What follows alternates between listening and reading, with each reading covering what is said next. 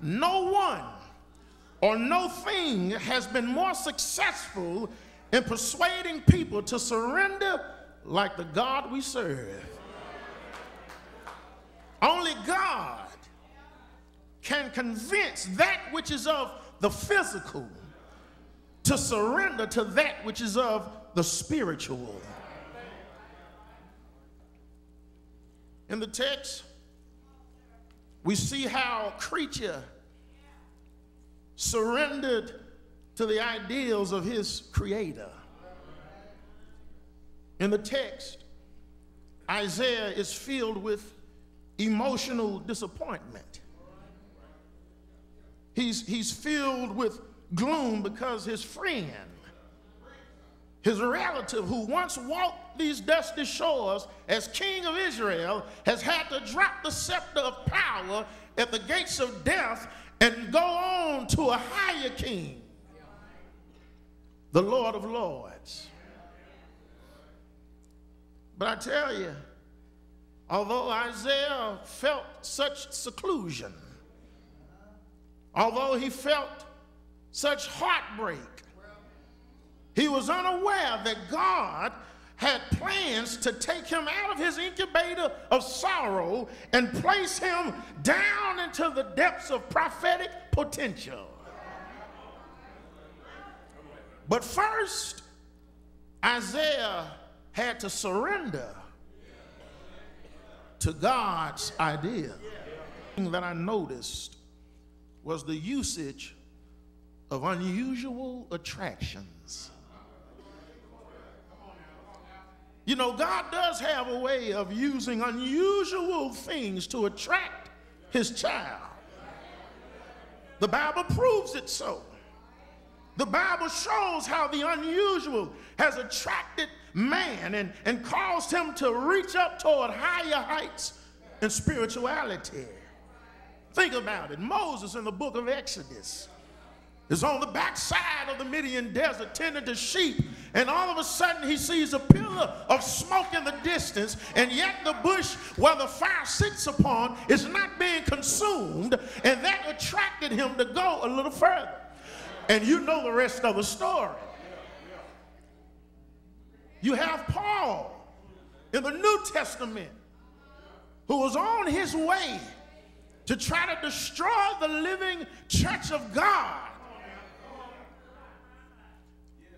And all of a sudden, bright brilliance shone around Paul, put blinding scales over his eyes, knocked him down from his beast, rolled him over in the dirt, and that caught his attention. I have proof because he laid down as Saul, but he got up as Paul. And all of us in here have been attracted by unusual events that have occurred in our lives, and it caused our conscience to be pulled to a higher realm, and we had to say that there must be a God somewhere. You remember the time when the unusual overcame you and you just knew that you were facing sure defeat? You remember the time when you witnessed the impossible occur in your life, and the unusual happened, and the impossible changed into possibilities? That was just God trying to show you that I'm somewhere around. God chooses how, he chooses where, he chooses when to attract someone's attention. And most of the time is when we least expect it. Isaiah never thought that this day in the text that he would see the Lord. Isaiah, who is a prophet, son of a prophet, he is walking through the outer courts of the temple, head hanging low, burdens on his back. And it is there when God shows up. Isaiah was attracted because instead of seeing the high priest prostrated before the Ark of the Covenant, he saw the Lord of hosts himself sitting on a throne high and lifted up, which actually symbolizes God's dominion and sovereignty. Oh, yeah. Isaiah was attracted because instead of seeing the Baal-trimmed robes of the high priest, he saw God's train or God's hem of his robe fill the temple. Did a little bit of research on that and tried to get the opinions of some of my college theologians or whatnot. And many of them proclaim that his robe or his hem of his robe actually denotes to his victorious campaigns. Now, look it up. In ancient times, a king, when he would send his men into battle, and after conquering the battle, after winning it and conquering the king that was against him, he would walk in the battleground and claim the spoils for his men. But the most signified element that happens is when he ordered for the captured king's robe to be cut. And then a piece of that robe was then stitched on to the hem of his garment. So that means his greatest recognition that spoke of his victories was contingent upon the battles that he fought. And not only the battles that he fought, but the victories he had won. I'm trying to take you somewhere. So the length of his robe, therefore, was an indication of his greatness. And the longer his robe was, the more victorious he was in the eyes of his servants. I thought about it last night.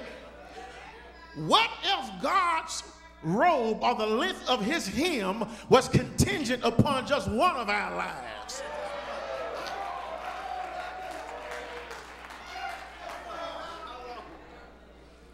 That length would still reach from a courthouse to a recovery bed in a hospital.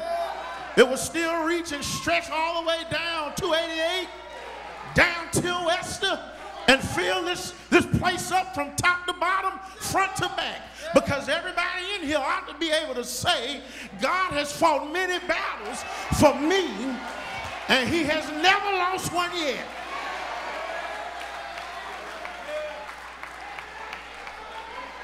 Isaiah's attention was attracted to the unusual simply because instead of seeing a cupbearer at the side of the king, you know, the kings of Israel, they kept cupbearers, you know, sample the drink and make sure no one poisoned it. But God himself had two six-winged seraphims, or what the Bible would call in Hebrew burning ones. They covered their faces, displaying their reverence to God. They covered their feet, displaying their humility towards God. And then they flew, displaying their swift and devout service unto God. But then Isaiah hears the unusual because he hears these two seraphims conversing one to another, testifying about God's holiness.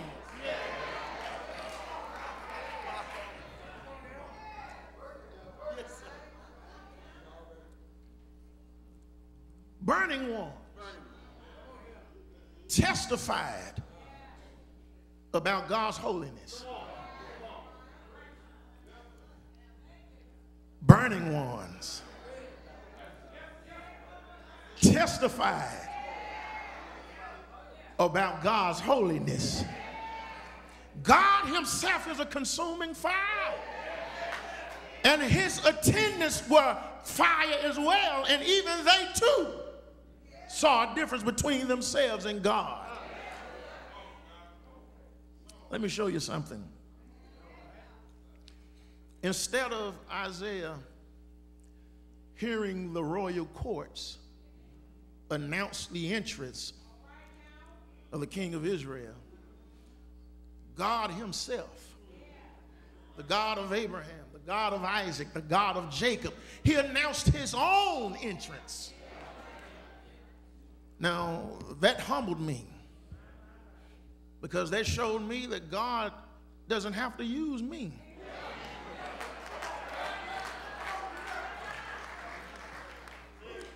God does not have to use any of us. This is evidence that he can use himself and get whatever he wants done complete. He saw the unusual. And then he saw something else that was unusual, Reverend Washington. He saw the mobilization of a wooden post.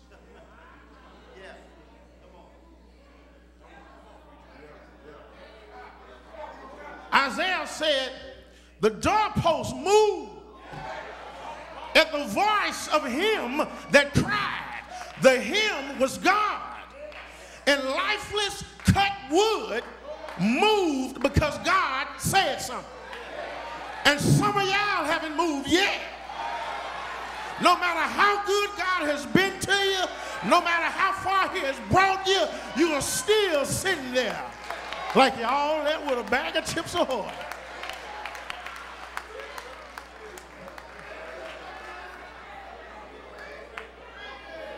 Now here's the thing. Instead of priests burning frankincense, instead of priests burning myrrh, burnt offerings, God's glory filled the house. And after being attracted to all of those things, Isaiah came to the biggest realization of all. God is near.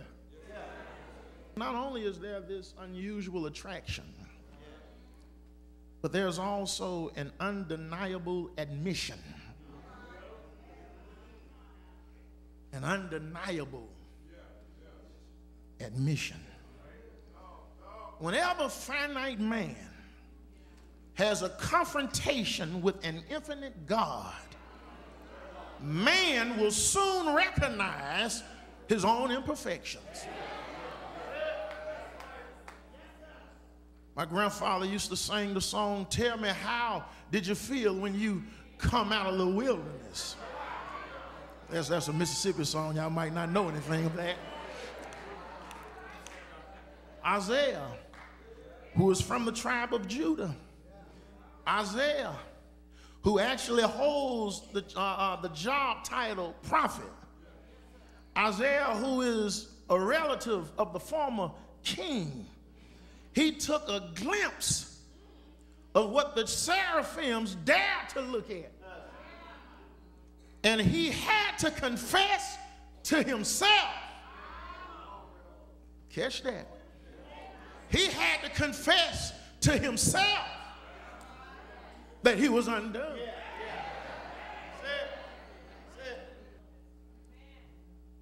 Isaiah, he realized that his righteousness did not match up with God's righteousness. Remember, Aaron had 2 sons, and God consumed them with fire because their form of righteousness did not match up to God's righteousness. Remember Uzzah. God breached out on Uzzah, killed him dead because he dared to touch the Ark of the Covenant to keep it from falling. And God kills him dead simply because his righteousness didn't match his righteousness. So, out of fear for his life, Isaiah undeniably admitted to his shortcomings of righteousness and his downfalls. Oh yeah, he admits to his own spiritual limitations. See, Isaiah knew about the omniscience of God.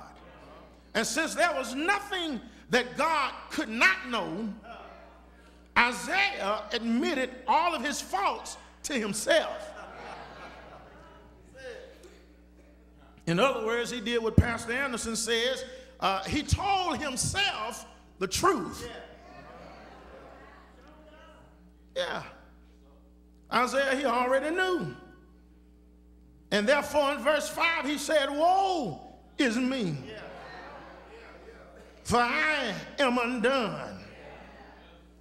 He said, because I am a man of unclean lips, and I hang out with people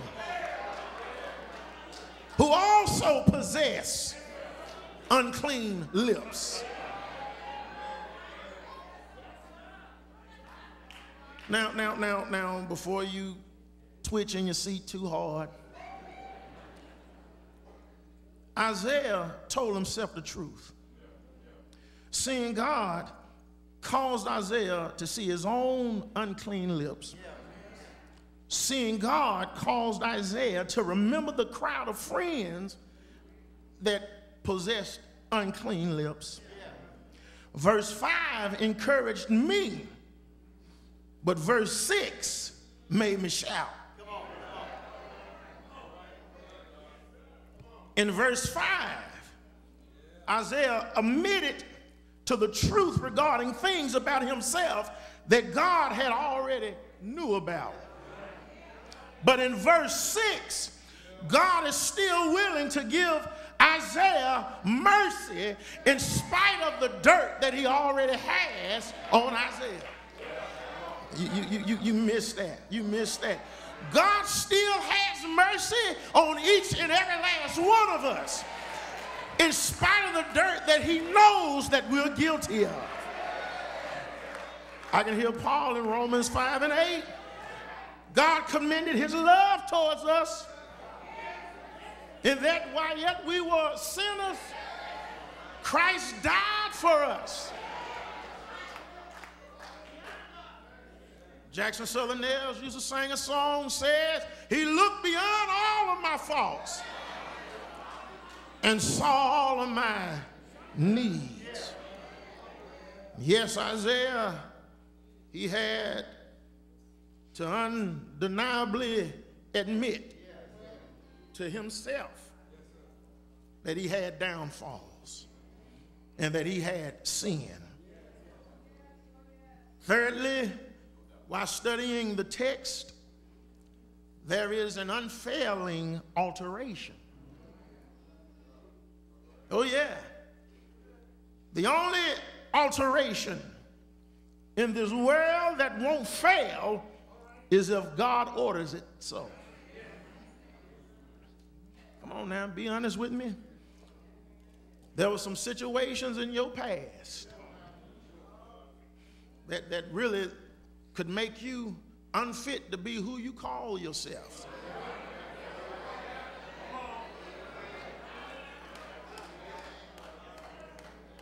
That's me I'm talking about. I know I still, have problems with unclean lips every now and then.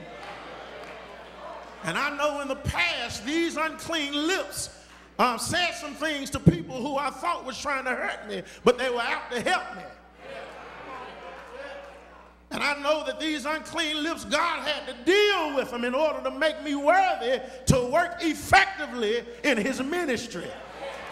And so God had to work with Isaiah's faults and alterate his body, his mind, and his lips so that he could speak effectively for God.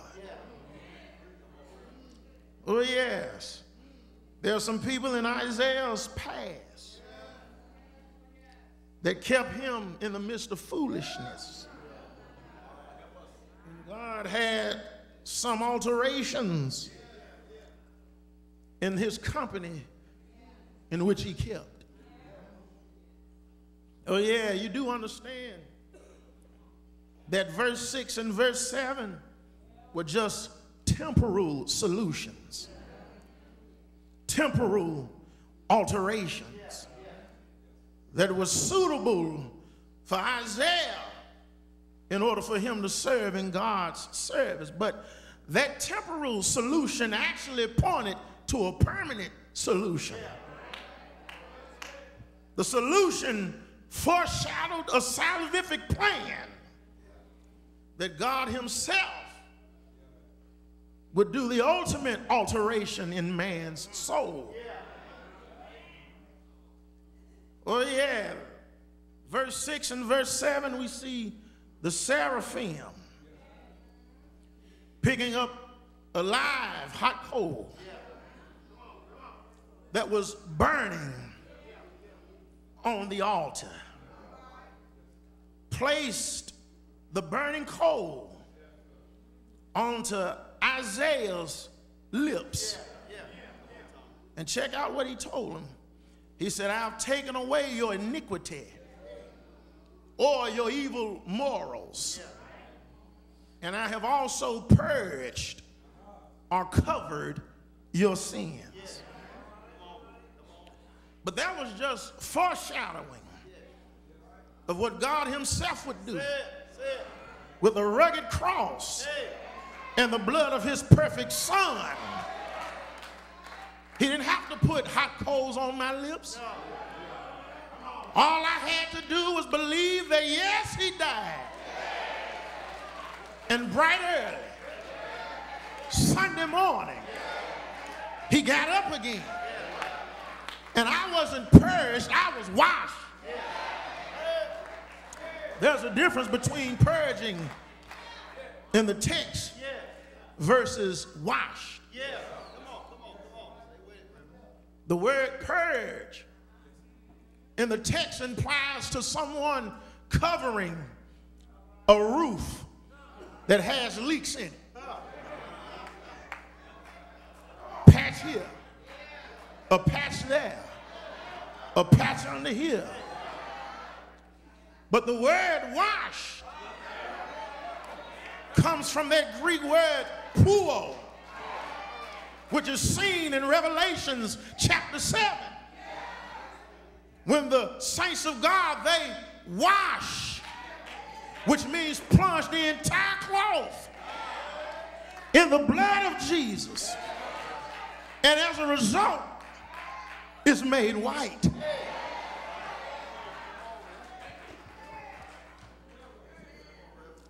Finally, there is an unswaying adoration. You know, Isaiah made up in his mind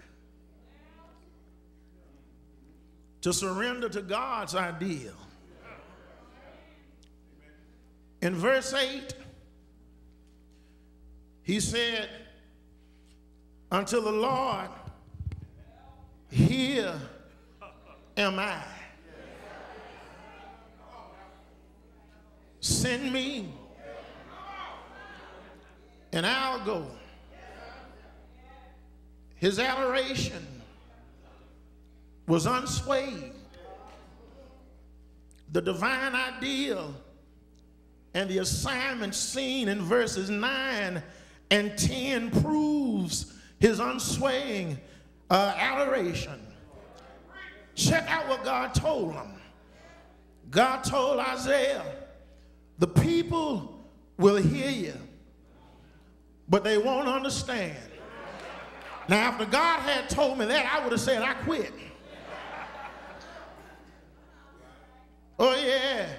But Isaiah, he kept on serving. God told Isaiah, he said, the people will see heavenly hints, but their minds won't be able to understand. And the Bible doesn't mention anything about Isaiah turning around. Isaiah said, "Here am I. Send me. I'll go." I'm about ready to close it, brother. Yes. And you know, I can relate to Isaiah's serenity. Because a long time ago, I heard about a salvific ideal. Yes, I heard how Jesus, the Son of the living God, came down, through 42 generations. Y'all gonna help me close this, won't you? 52 burning wells. Got on a 9-month train, and instead of going to the front door of the palace, he went down into a manger. I'm telling you, the idea that I heard was that Jesus went around raising up the dead. The stories that I heard was that Jesus turned water into wine. The stories that I heard involved Jesus making the dumb to talk and the lame to walk. Didn't he do it? Yes. The stories I heard involved Jesus submitting to his Father's idea. And so since he surrendered to his Father's idea, I couldn't resist myself. I had to surrender to his idea. He died. Didn't he die? Took a rugged cross, put it on his shoulder, marched up to Golgotha's hill, gave up his hands, gave up his feet, gave up his side, and he died. Paul said he died until heaven got the news. He died until the sun put on sackcloth and refused to shine. He died, but bright early,